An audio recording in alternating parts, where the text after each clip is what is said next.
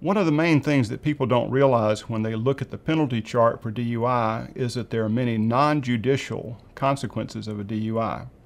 If you put a DUI on your history, for example, and you're going to try to get a job in a high security clearance situation, something that may require you to go on to military bases,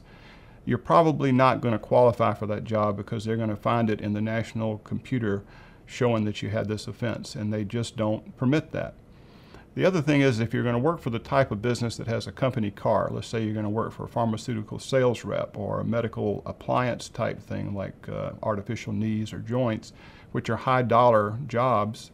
they typically screen and do not permit applicants to get past the driver's license test if you have a DUI. You can have most anything else, but they're not going to permit a DUI because they're worried about liability, especially drug companies that have pharmaceutical reps out there that they don't think would look too good going to trial if they had a prior DUI when they were hired and then maybe got in an accident and hurt someone or killed them. So this is going to be a block to many, many jobs down the road, and that's not a criminal consequence, that's a non-judicial consequence to a DUI.